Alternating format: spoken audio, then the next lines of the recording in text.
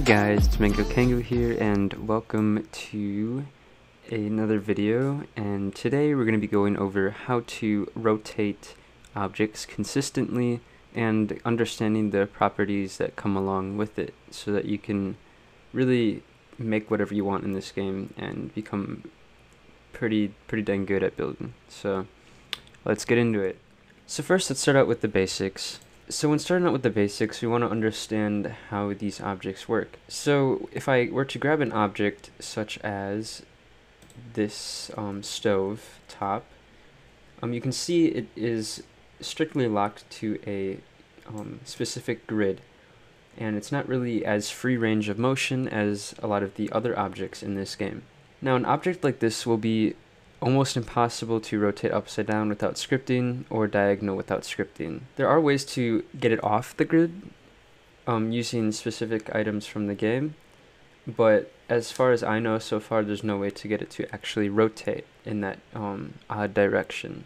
And in objects such as this hay block, you can see that it has a free range of motion, just like the dojo shelf here. It has a free range of motion, so not as harsh of a grid lock. Now there's also a way to get a half grid movement. So here's how you do it.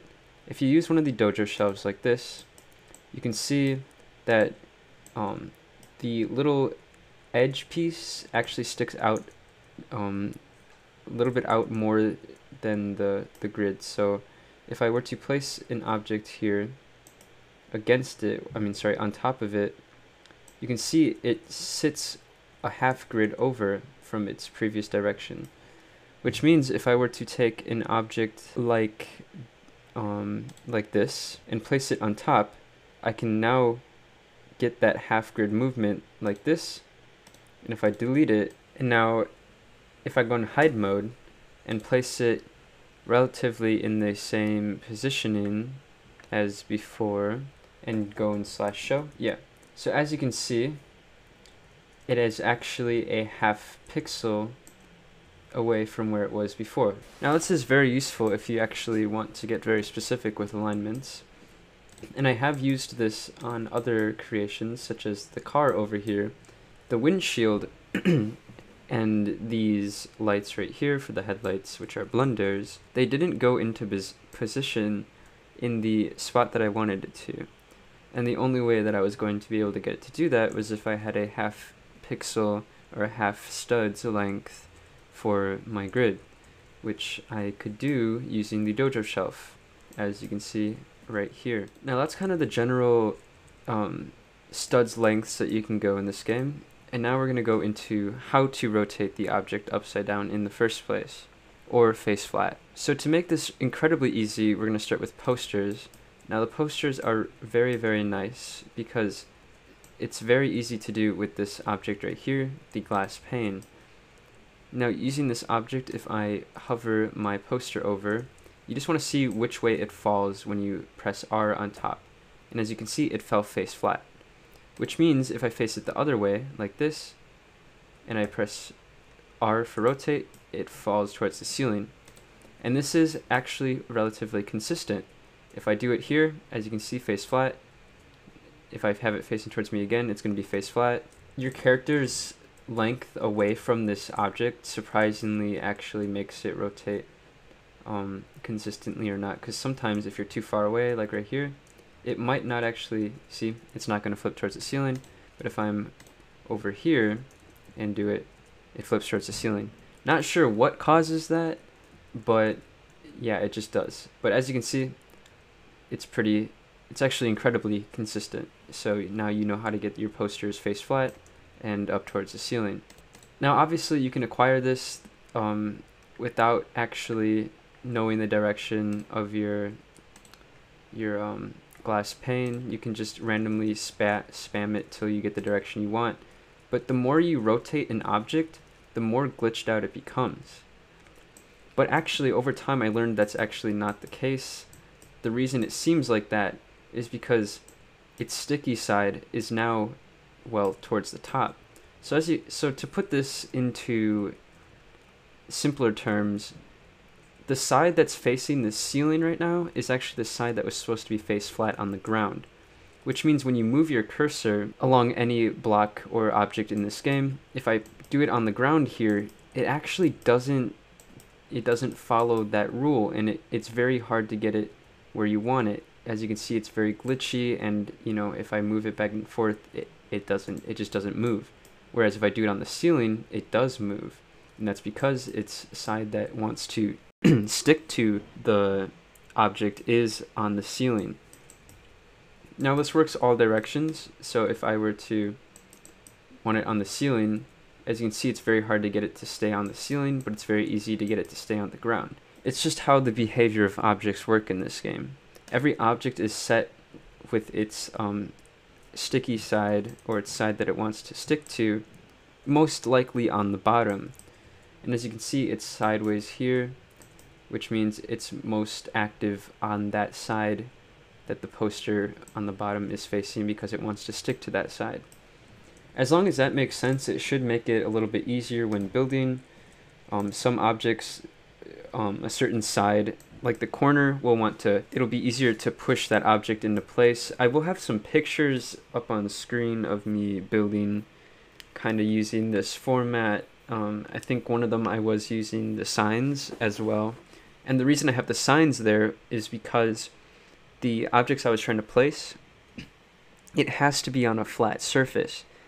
So I have to make the flat surface beforehand so that it's easier for me to place them, because I can't just place them in the air. They have to have something to place it on, whereas the signs, for whatever reason, don't really have to have that, and it's a lot easier to place them on each other. Now, as you could see with this log, any object that isn't locked to the grid is going to be able to rotate on this glass pane. It actually works on almost anything. It doesn't have to be the glass pane that makes them rotate, but it does make it a lot easier and predictable. So I assume if I had it this way, it would flip towards the ceiling. Yep, and now it's on its ceiling side. And again, like I said, it doesn't work with items like this. And as you can see, it only rotates sideways because it's on a big grid. And for whatever reason, big grid items don't like to rotate upside down, or sideways, or any direction at all. So now, how do we get an object to be diagonal without scripts? Well, it's actually a little bit complicated, but not the worst thing in the world. So you're going to want this briefcase right here, or I guess any object, including yourself, that can make an object go diagonal. I just found this to be the most consistent. So I'm going to drop it now in the direction that I want, which is that way diagonal, and I can grab an object now, such as the dojo shelf, and place it. And as you can see, it's diagonal, and it's exactly where I want it. And if I go like this, you can quite literally, as long as it doesn't fall off this grid, you can make a stair that's diagonal. And anything that you place on these other objects will stay in its diagonal format, like that. It stays. So that's extremely useful.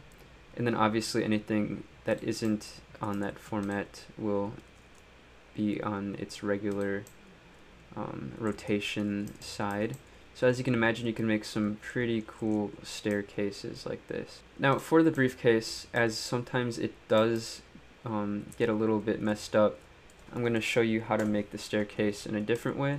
So if yours is having a problem where if you place it like this, and it doesn't want to go all the way towards the ground. So if it doesn't want to go towards the ground, like in this case, you can actually just kick it and, try and get it in the direction you want.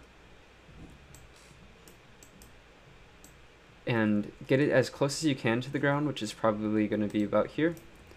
And then you're actually going to want to take your dojo shelf and rotate it like this, so that that longer side that sticks out usually is actually facing towards the bottom. And now if I go over here and try and put my object here, as you can see, now it is touching the ground. So if I were to take this and place it on top, it now gives the illusion, similar to this one over here, that it is stairs as well. And you can continue the path upwards, obviously getting rid of this one if you want.